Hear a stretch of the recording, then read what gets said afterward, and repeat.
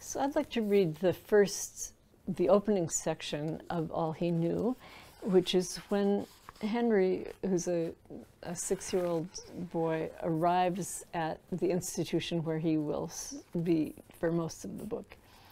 This is Arrival at Riverview, September 1939.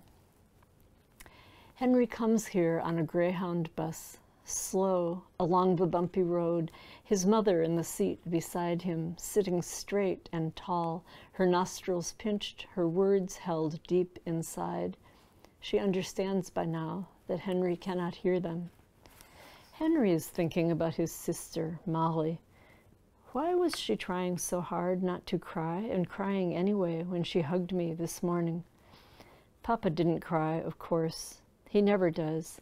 He waved his hand as the bus rolled away, and Henry, looking out, waved back. I'm skipping now to the part where the bus comes closer to Riverview. Henry concentrates to make sure he remembers the last few moments of the bus ride. The bus stopping every so often to let people off and on, then Mama looking at her map at every stop. Henry thinks, I bet that barn used to be red when it was new, but now look how the roof is falling in. There must be mice in there because that cat that just came out is fat.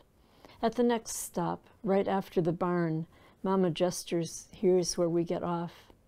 The gate, the grounds, a row of trees, Mama holding out her hand, Henry's small hand wrapped in hers. Along the stony path and up the 27 stairs to this room where they wait. Blue carpet, big soft chairs, cool water in a pitcher with 2 drinking glasses. The heavy door, the room where Mama signs some papers. Back in the first room, a father arrives with 3 children and departs with 2. Henry waits with Mama until someone comes, a woman, not unkind, not gentle either.